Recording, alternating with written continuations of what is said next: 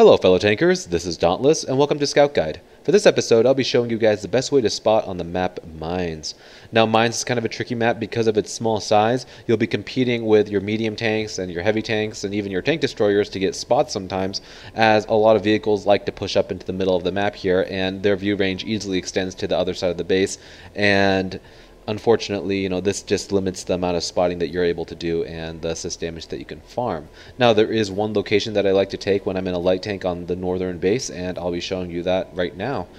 The location is down the 1 line, and there's a string of bushes right down the 2 line here, right along these rocks, and if you take the most forward bush along this string of rocks, you'll be able to extend your view range upwards into the enemy base, as well as things that are trying to cross over. And if you're in a quick tank like the T-49, you'll be able to get up here rather quickly and try to catch things as they push across. Now, depending on your allies, they'll be able to back you up and maybe take some shots as well if they're up far enough, as well as your artillery. And if you're thinking it's safe enough to sneak a shot in, just make sure you're unlit when you peek out. You'll be able to actually do some damage as well. And if you go for track shots, it leaves more opportunity for your allies to shoot whatever you spot.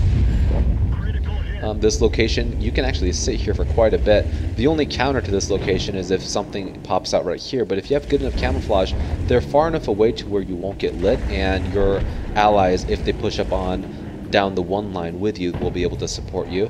And also, if you push forward enough here, you'll be able to extend your view range up into this area here where tank destroyers notoriously sit, and other areas you can see where the view range extends quite far.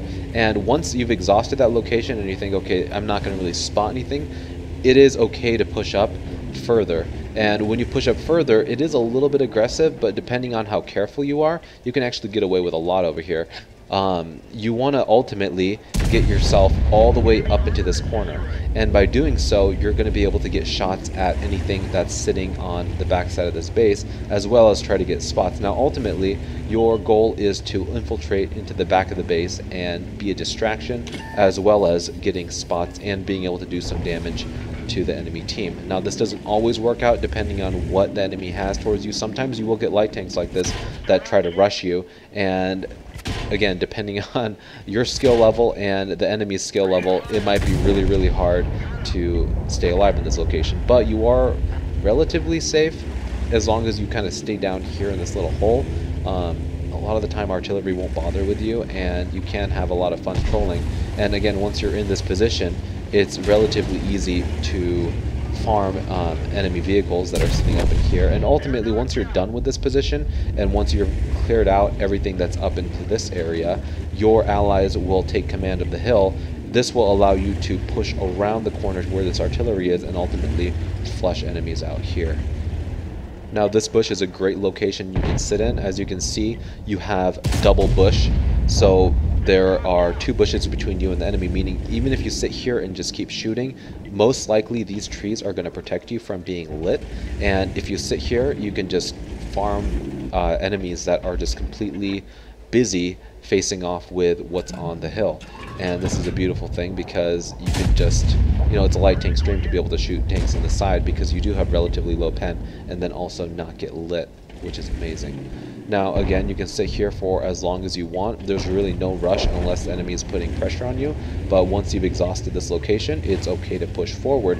And what you want to do is you don't want to be too aggressive, but ultimately you want to flush out these tank destroyers for your allies.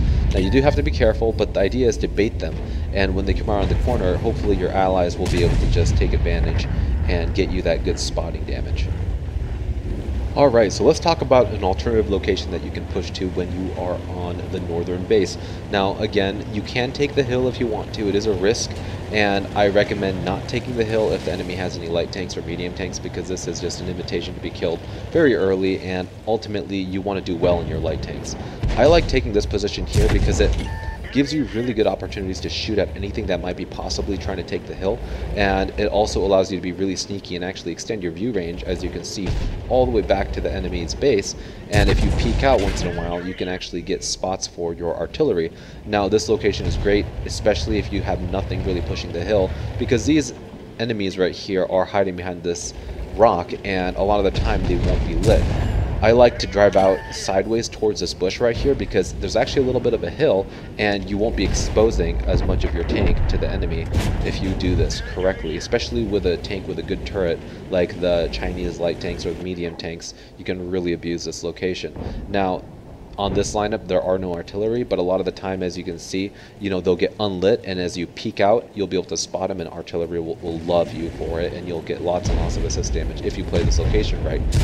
Eventually, if you clear out everything here, you can easily take the hill by driving around this rock and kind of going up here. You don't want to drive straight up, and if the enemy for some reason puts pressure on you and takes the hill eventually, and you're getting shot at, you can easily back off and drive down this way, kind of like this T-49 is doing, and easily make your way back up to the base to where there is a bush right on the other side of this rock where you can sit and keep lighting for your tank destroyers that are sitting back. And alternatively, you can go towards the island and try your luck over there.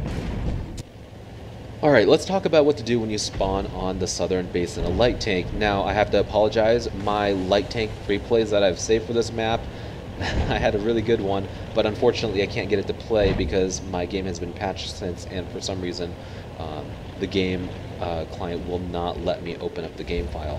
So, but this will have to do. This is a replay from another player, but I found it on Watt Replays, and it'll kind of do the job. So ultimately what you want to do is sit in this bush here. Now, you don't want to take it in the way that this player took it. You want to swing around wide, if you can, come up along this rock, and drive straight into this bush. Now, the beauty of sitting in that bush is anything that drives down this way, you'll be able to spot, and anything that drives along this way, you'll be able to spot.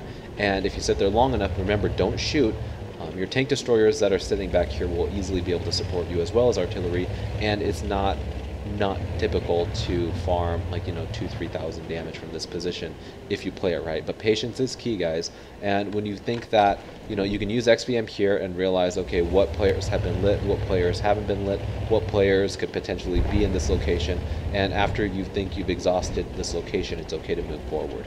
So when you do eventually move forward, this rock is a great place to move into. You got to be careful because sometimes vehicles that might be sitting down in this area here will be able to spot you, but ultimately you want to kind of drive around this position really sneakily and try to get into this bush, because you don't want to just YOLO out, because there could be light tanks or other things sitting in this area, and the second you get lit here, you are completely screwed, because usually there are always multiple tank destroyers sitting here. But the goal when your enemy or when your allied team has control of this area is to light tank destroyers that are camping here, because this is where your bread and butter is. You can light things in this area, you're going to get a lot of spotting damage and assist damage, and it's amazing if you do it right. But again, surviving is the key, and getting down to this rock is ultimately what you want to do. Now, you want to be patient, you want to wait for your opportunity, and when you find it and you realize, okay, there's really nothing that's going to shoot me here, swing wide kind of like this and get yourself into this bush. Now, I typically like to take the left side like this player is here, because it just allows you to get a little bit closer. And again, try not to shoot your gun because you get yourself lit, and it's really not worth it, because the amount of spotting damage that you can do here is incredible, especially if you have tank destroyers sitting behind you as well as on this hill. And as you can see, you're able to extend your view range all the way, and if the tank destroyers fire or move, they're going to get themselves lit, and you can just get a tremendous amount of spotting damage if you play this location correctly. And it's really just a lot of fun to see your assist damage go up as these guys just run around and panic as they're taking damage from your allies. Alright, so the alternative to the southern base is to actually take the hill. Now, this is something that you really don't want to do unless you're a higher tier light tank. You don't want to take the hill if you're, let's say, in a tier 10 game in a tier 8 light tank. If you're, second to bottom or at the very top, then I would recommend coming up here, because that just means that you have the capacity to brawl with anything that might contest you up on the hill. If you come up here in a tier 8 light tank and you face off with a T-62A or something, you're just going to be absolutely screwed. So you want to at least make sure that you're a higher tier in terms of the matchup before you do what this replay is showing. Now, you want to kind of take this location here.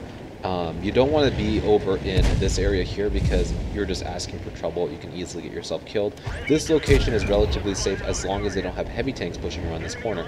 And this bush right here, as long as you're double bushed like this, you won't be able to get lit Usually, sometimes the enemies will be able to spot you if you're not careful. But ultimately, what you want to do is just use this bush, push forward, spot what you can.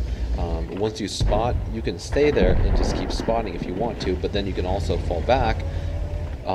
The hill just kind of ducks down a little bit, which allows tanks, especially Chinese tanks like this, to have the gun depression if they don't have it, because you won't be able to shoot if your tank is kind of pointing up in the air. But you can really abuse this location if you play it right. It doesn't, again, always work, but if you do, sometimes it can really pay off. I personally like going down the one line better, but if you are feeling more aggressive or you have no support on the one line, then this location right here between these two boulders can be quite amazing and pay off. And actually, if heavy tanks push down this way and you have nothing really that can shoot you, you can easily tuck your way on the side of this boulder here and kind of shoot down at them and kind of harass them as well, which can be kind of fun. Anyway guys, hopefully you found this guide on how to spot on mines useful. If you did, I'd really appreciate it if you give it a like down below. And if you haven't already, subscribe to my channel for more content like this in the future. As always guys, thanks for watching, and I'll catch you guys later.